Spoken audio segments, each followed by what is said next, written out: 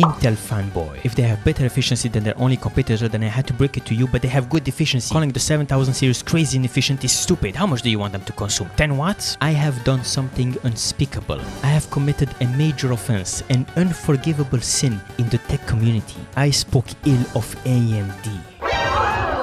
So naturally I got called an Intel fanboy, even though I have 3 Ryzen 7000 CPUs in use right now. And I have to admit, I was right. Everything I said is true. Get fucked. Gamers Nexus just came out with a video detailing why Zen5 efficiency is overhyped. Ryzen 9000 CPUs are actually efficient, of course, but they are not as efficient as everyone is making them out to be. You have to ignore the inefficiency of Ryzen 7000X CPUs and the existence of Ryzen 7000 non-X CPUs, because those are actually efficient. They were the response from AMD to the backlash they received after the X CPUs launched because of the inefficiency, together with BIOS updates with EcoMod, because people were doing EcoMod manually with PBO. So cry me a river, AMD fanboys, I swim in your tears.